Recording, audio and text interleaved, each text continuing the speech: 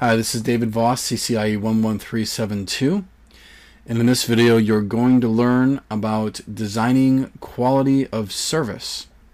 Specifically, we're going to be going over the following categories of quality of service: classification, congestion management, link efficiency mechanisms, and then traffic shaping and policing.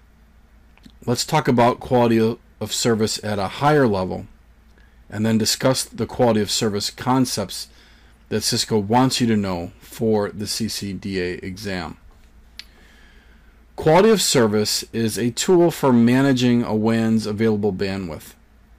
Now, quality of service does not add bandwidth, but it helps you make better use of what you have.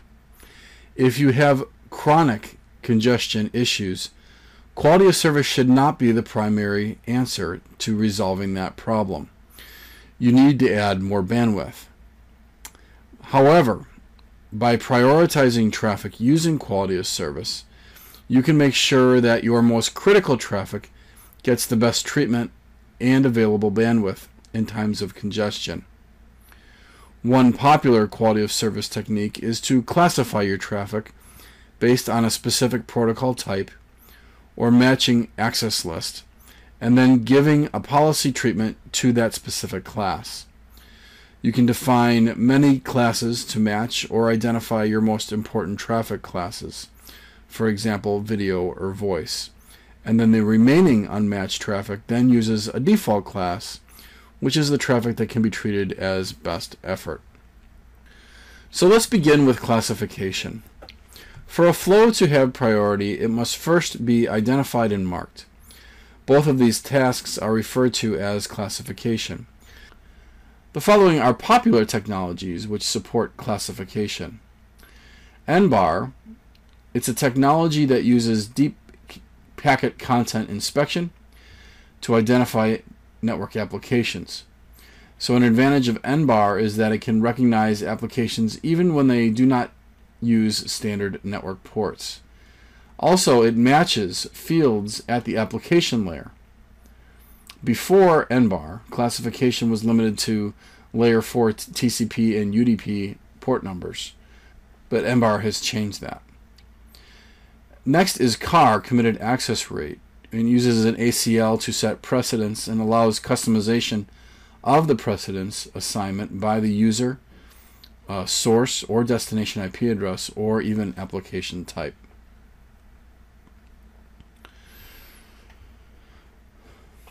Next, let's talk about congestion management. There are two types of output queues that are available on routers: hardware and software.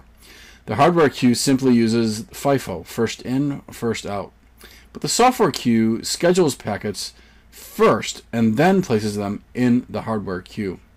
Now keep in mind that the software queue is only used during periods of congestion. The software queue uses quality of service techniques such as priority queuing, custom queuing, weighted fair queuing, class-based weighted fair queuing, low latency queuing, and traffic shaping and policing. Let's go through each one of those. Cisco does not expect you to know each of these in detail. Again, that would be later in your CCDP studies. But that being said, they want you to understand what each of these are. Priority queuing is a queuing method that establishes 4 interface output queues that serve different priority levels, which are high, medium, default, and low.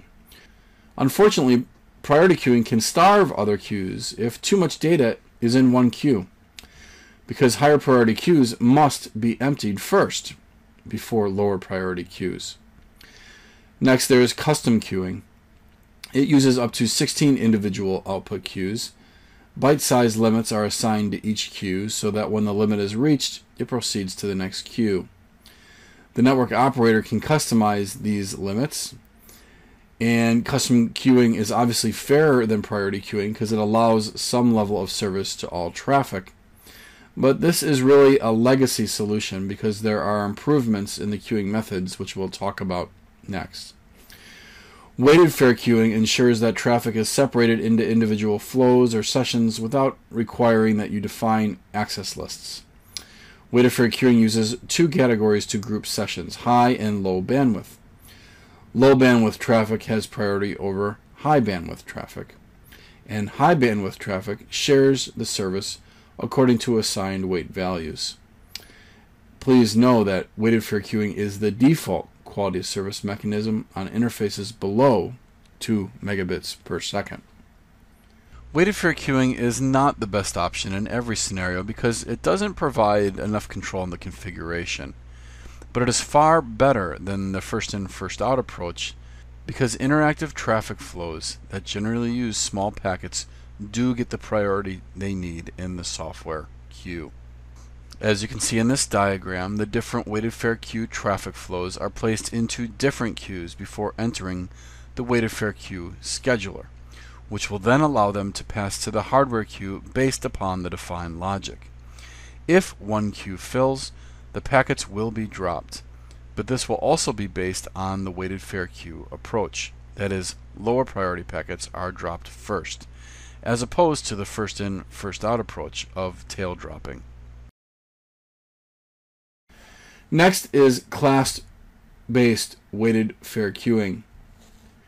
It extends weighted fair queuing capabilities by providing support for modular user-defined traffic classes.